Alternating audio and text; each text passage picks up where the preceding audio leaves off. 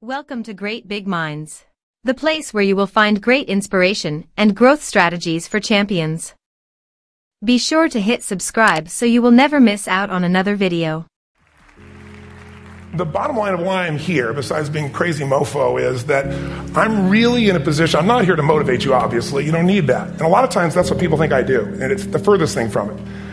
What happens though is people say to me, well, I don't need any motivation. And I say, well, that's interesting, that's not what I do. I'm the why guy. I don't know why you do what you do.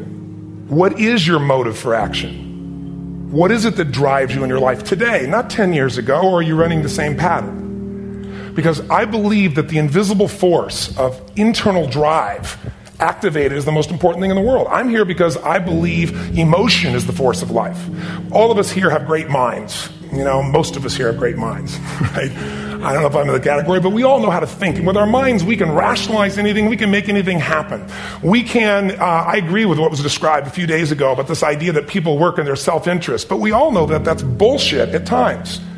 You don't work in your self-interest all the time. Because when emotion comes into it, the wiring changes in the way it functions.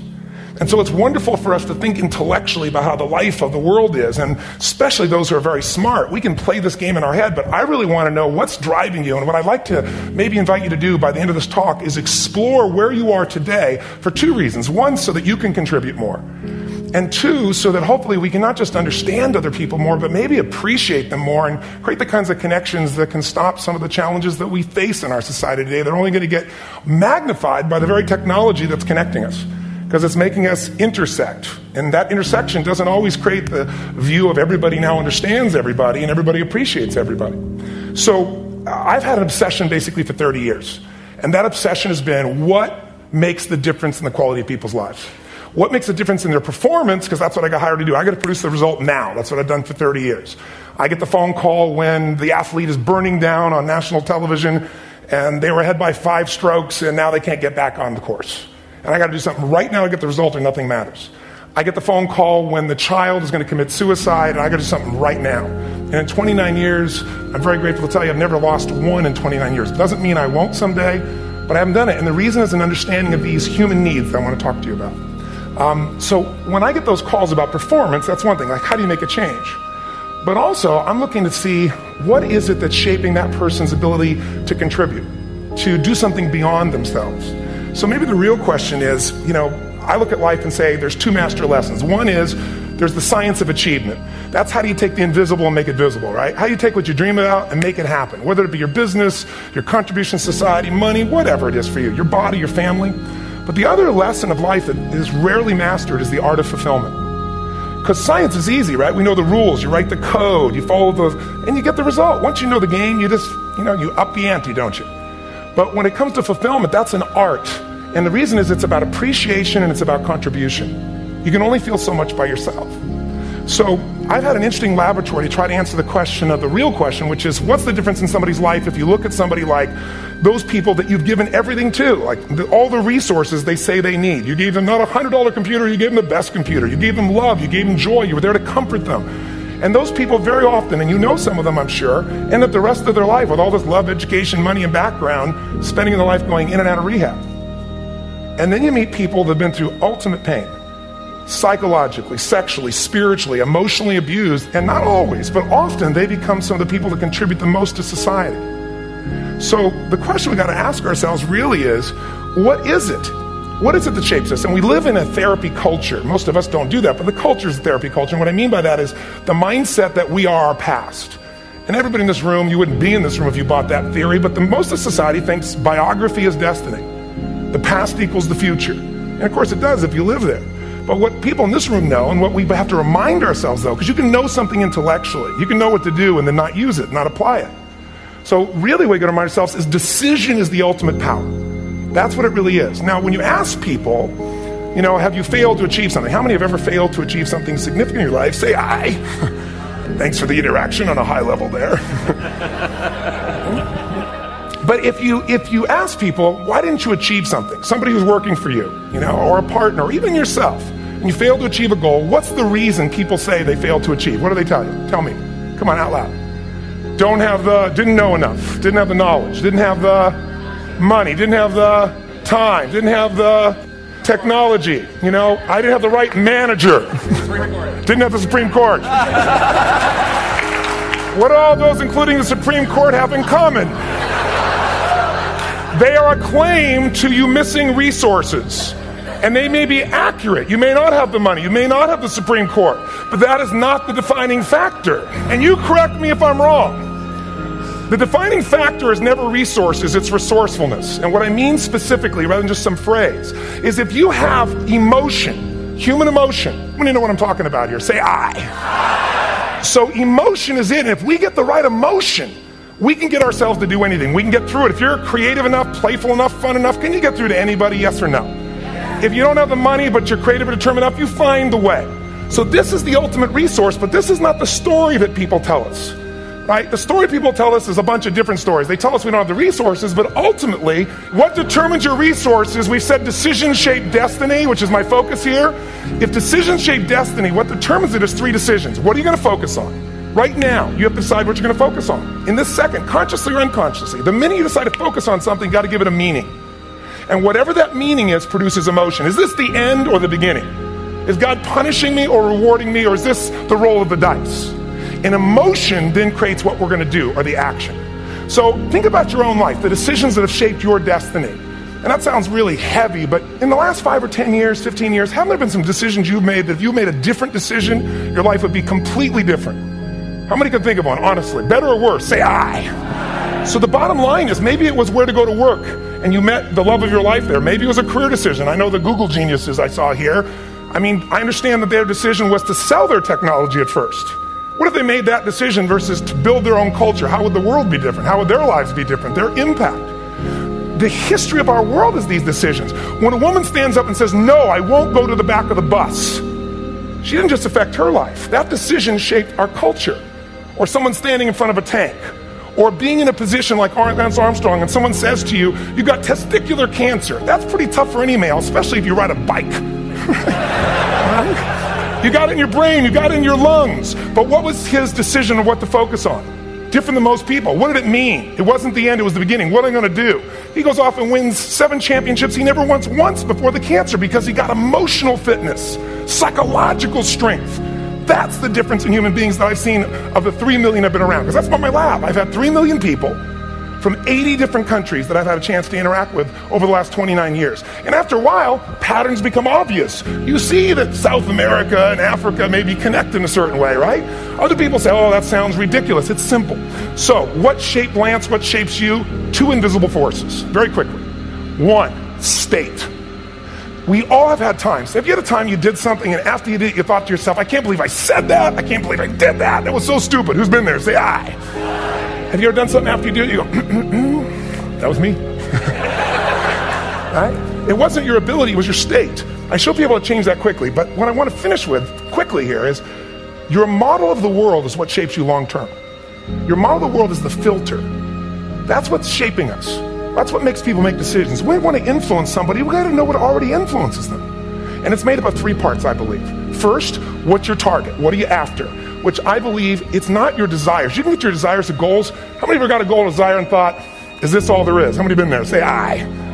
So it's needs we have. I believe there are 6 human needs. Second, once you know what the target that's driving you is, and you uncover it for the truth, you don't form it, you uncover it. Then you find out what's your map. What's the belief systems that are telling you how to get those needs? Some people think the way to get those needs is destroy the world. Some people is to build something, create something, love someone. And then there's the fuel you pick. So very quickly, 6 needs. Let me tell you what they are. First one, certainty. Now these are not goals or desires. These are universal. Everyone needs certainty that they can avoid pain, at least be comfortable. Now how do you get it? Control everybody, develop a skill, give up, smoke a cigarette. And if you got totally certain, ironically, even though we all need that, like if you're not certain about your health or your children or money, you don't think about much more. You're not sure the ceiling's going to hold up. You're going to listen to any speaker.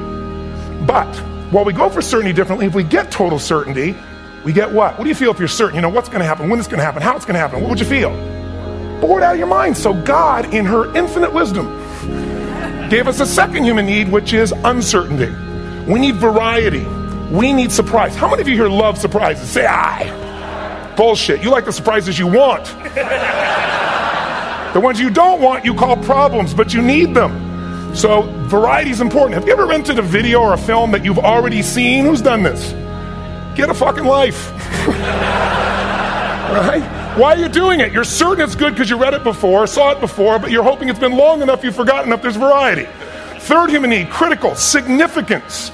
We all need to feel important, special, unique. You can get it by making more money. You can do it by being more spiritual. You can do it by getting yourself in a situation where you put more tattoos and earrings in places humans don't want to know.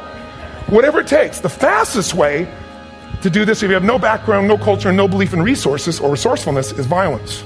If I put a gun to your head and I live in the hood, instantly I'm significant. 0 to 10, how high? 10. How certain am I you're going to respond to me?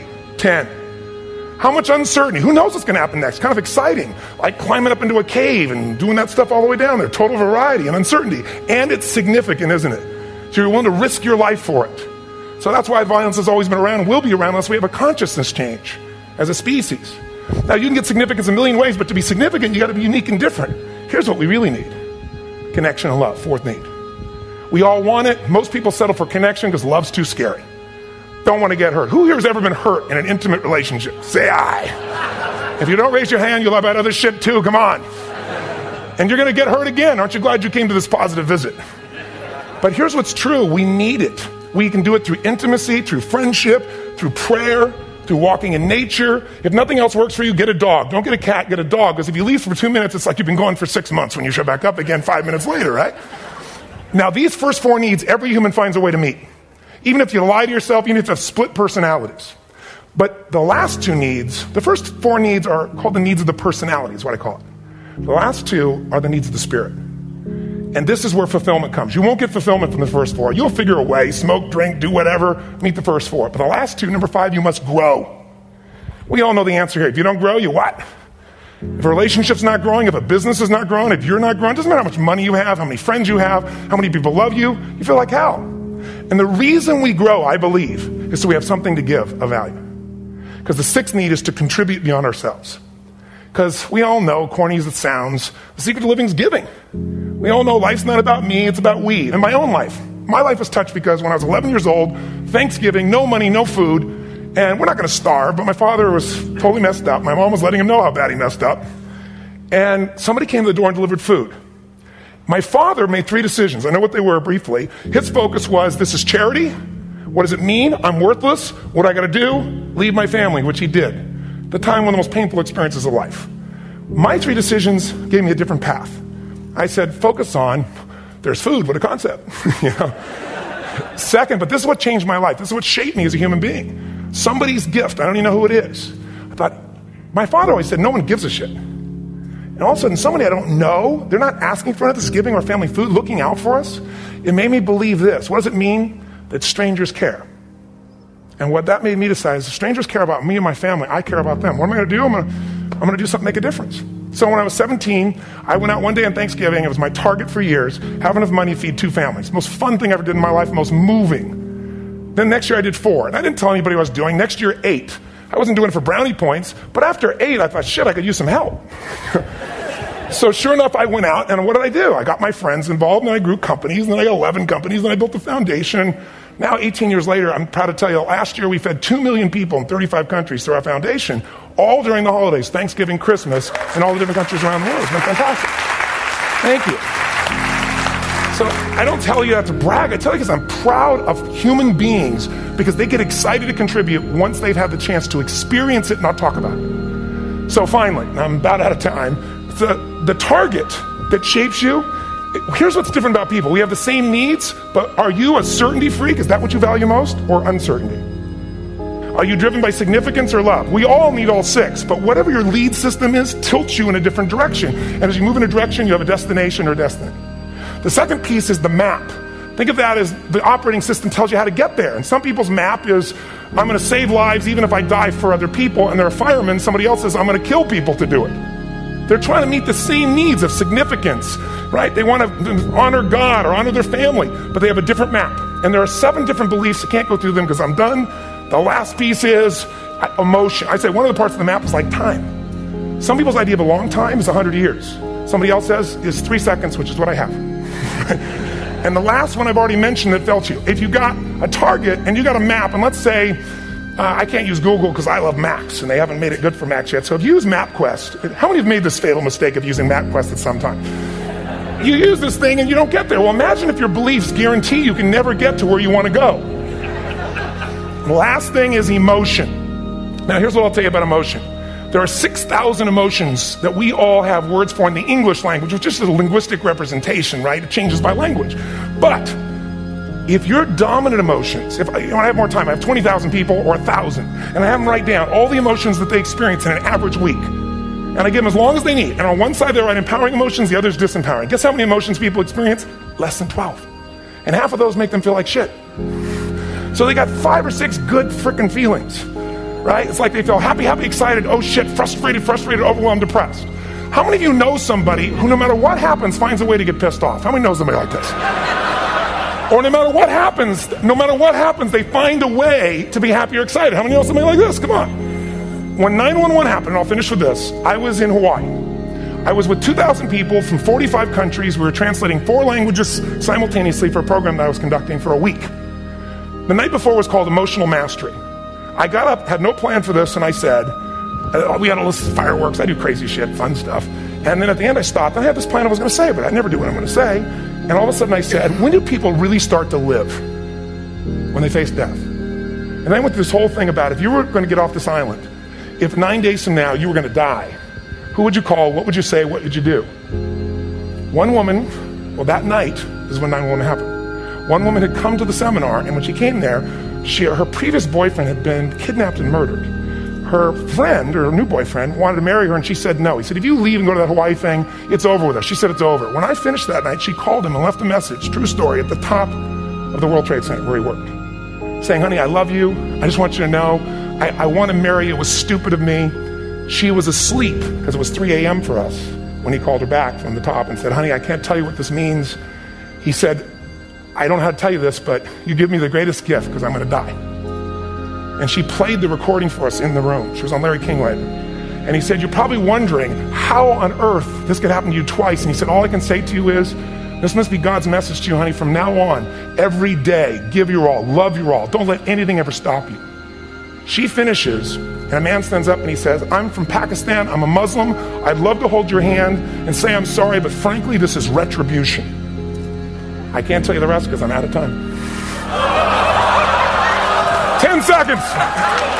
10 seconds. All I can tell you is I brought this man on stage with a man from New York who worked in the World Trade Center, because I had about 200 New Yorkers there. More than 50 lost their entire companies, their friends, marking off their Palm Pilots. One financial trader, this woman made of steel, bawling. 30 friends crossing off that all died. And what I did to people said, what are we going to focus on? What does this mean, and what are we going to do? And I took the group and got people to focus on, if you didn't lose somebody today, your focus is going to be how to serve somebody else. There are people, when one look at her, she was so angry and screaming and yelling. And then I found she wasn't from New York. She's not an American. She doesn't know anybody here. I said, you always get angry. She said, yes. Guilty people got guilty. Sad people got sad. And I took these 2 men and did what I call an indirect negotiation. Jewish man with family in the occupied territory, some New York who would have died if he was at work that day. And this man who wanted to be a terrorist, and made it very clear. But the 2 of them not only came together and changed their beliefs and models of the world, but they worked together to bring, for almost 4 years now, to various mosques and synagogues, the idea of how to create peace. And he wrote a book, which is called My Jihad, My Way of Peace. So transformation can happen. So my invitation to you is this. Explore your web. The needs, the beliefs, the emotions that are controlling you. For 2 reasons. So there's more of you to give. Achieve too. We all want to do it. But I mean, give. Because that's what's going to fill you up. And secondly, so you can appreciate, not just understand, that's intellectual, that's mind, but appreciate. We hope you've enjoyed this video. Be sure to subscribe to our channel so you won't miss another video. Thanks for watching. Share and give us a thumbs up for this one.